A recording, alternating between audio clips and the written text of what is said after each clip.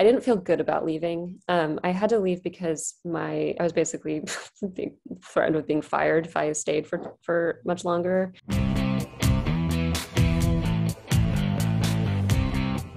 you have any fashion or packing regrets from your time in the franchise? I didn't have any money when I went on, and so I borrowed like all of my dresses from my 40-year-old sister, which I like those dresses, so I don't necessarily have regrets. But it is funny because now I've got a little more money. I've shopped much more. I didn't feel like when I went on I had any real sense of style. I was just kind of doing my best, so it's not so much a regret, but like, I don't know.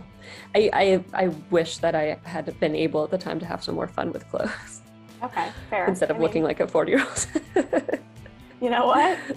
That's a good foresight. I mean, a good like reflection. Do you regret anything about how you pursued Ari? Either wish you were more aggressive, less aggressive, how you handled yourself in the romantic aspect of the show? No, I think we had a well-paced romance. Yeah. I actually think, I mean, the airtime was cut, right? But like, I did put a lot of effort doing fun things together. I thought we had a lot of physical chemistry and like a friendship and a lot of laughter on top of that. So I thought we were good. You had a one-on-one in Paris that I think I read you, like producers help you like plan, like you helped them plan it or something, right? In a sense, yeah. Which like if you pick the restaurant or something, that's cool. I had said basically like, can we please have a free day in Paris? I really want to go to Maxime's. It's this restaurant from one of my favorite movies, and it's, you know, I kind of told them a little bit of the movie, and so they recreated that scene. Very cool. Do you regret quitting Ari's season? That is personally my favorite move. I love when a contestant on either show quits. I just think it's like a power move. Can you tell me a little bit about what you remember quitting Ari's season? Do you regret it? I can't regret it because, again, the gamble paid off, but I did struggle with this for a really long time. And sometimes when I remember it, it's like, I didn't feel good about leaving. I had to leave because I was basically being threatened with being fired if I stayed for much longer. I kind of wish I had pushed that a little bit more because at the time I just like wasn't ready to say goodbye. I was really loving the experience, Ari, and I just had that one-on-one and made that connection. And so he had said things when we were breaking up, like, you know, well, would it make it different if I gave you another one-on-one? Like he was, you know, trying to get me not to leave and then sort of offering these things.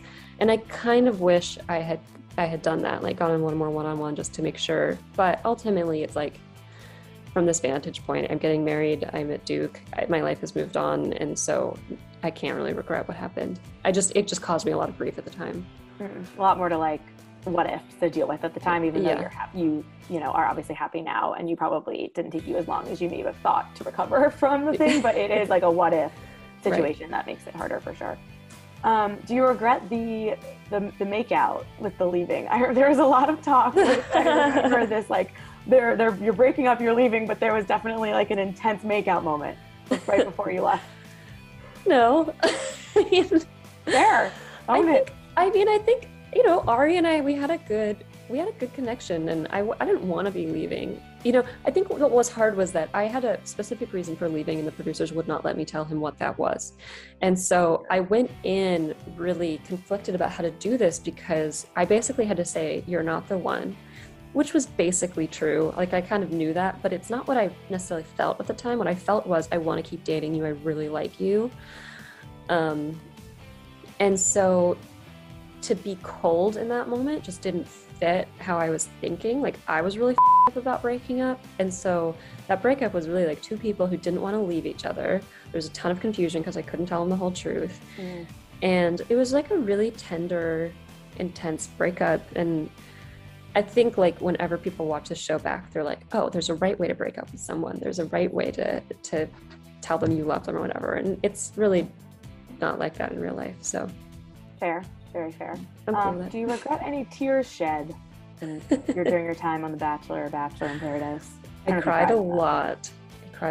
Actually, in the scene, in the unedited, that's in quotes, scene of Ari and Becca breaking up, they used audio from me crying to make it seem like she was crying much harder than she was. No freaking way. So yeah, so I did cry a lot. I don't know. I don't really like regret anything. I mean, it was a little bit melodramatic, I guess, but I felt like there was a culture of crying. Like you were expected to cry, you were like encouraged to cry. And actually, I remember in the beginning, I cried really early, like week 1, and I was dragged into a producer ITM, and I got really mad. I was like, I don't want to be that girl who cries this early on. It makes me look pathetic. And like the next week, I was feeling like I wasn't emotional enough. And so I was really proud when I cried. I was like, let's go do that ITM now. We're ready. Oh my God, what a mind game. Exactly. Yeah. Ooh, that's tough. All right, Bachelor in Paradise. Do you regret asking Colton out on a date in Paradise? Oh, yes. Care to expand? You know, Paradise was just such a flop for me. Like, I went on, I was not interested in any of the guys, and they were all paired up. So they just sent me like 4 guys to talk to. Okay, they sent me Eric Bigger, who's already dating Angela. So that was a no-go. They sent me David, who I just really did not like very much. And he was dating Chelsea, who's a friend of mine. So I was like, no. The last few people were Colton and Kenny. And I remember just being like, I'm definitely never going to date either of these people seriously. I had more fun talking to Kenny, but I felt like maybe more attracted to Colton, which is funny to say in retrospect. You're not alone there. Yeah. And I don't know, he was like going through a hard time, and he was kind of opening up, and I even liked that aspect of him opening up. But I was told, oh my God, I was told by Kendall and Jenna that Colton was available and that I should ask him. So that's why I went in, but I was like, it was just that weird Tia lingering stuff. Right. And he was just like spinning majorly out. So when I asked him, I was kind of like, are you available? Like, I'm not really sure what your deal is. And then he said no. So I didn't love that. And then I didn't like how that made Kenny feel, or how that must have made Kenny feel. So yeah, it just started off on a really bad foot and then went downhill from there. Do you regret going on Paradise overall, or happy you at least tried it out? I think I would have been wondering and torturing myself a lot if I hadn't gone, but part of me does regret it because it was just like, it was a kind of a pointless experience. Fair. I mean, you could say you did it. You went to the beach, you saw the crabs. I don't know. I also, when looking back up some of the stuff from, that time, you the same way you just kind of exposed the Becca crying, you were like, said that they used your lines about Ari about Kenny. They did. That was really irritating because I had actually a great time with Kenny. I just wasn't, I don't know, our lives were so different, and it was so super clear that I wasn't going to move to Vegas and be a stepmom, and there wasn't any legs to the romantic component, but we had a really good time. And I guess in my ITMs I just wasn't saying anything romantic enough, and so they just pulled audio from my date with Ari, which, I'm annoyed, I guess, that created a false picture, but I'm also there's part of me that really wanted that time with Ari to be special, and to use those quotes somewhere else it just annoyed me. No, that I meant those things when I said them about somebody else. Why would you take them? Did you get in trouble for sending that tweet? No.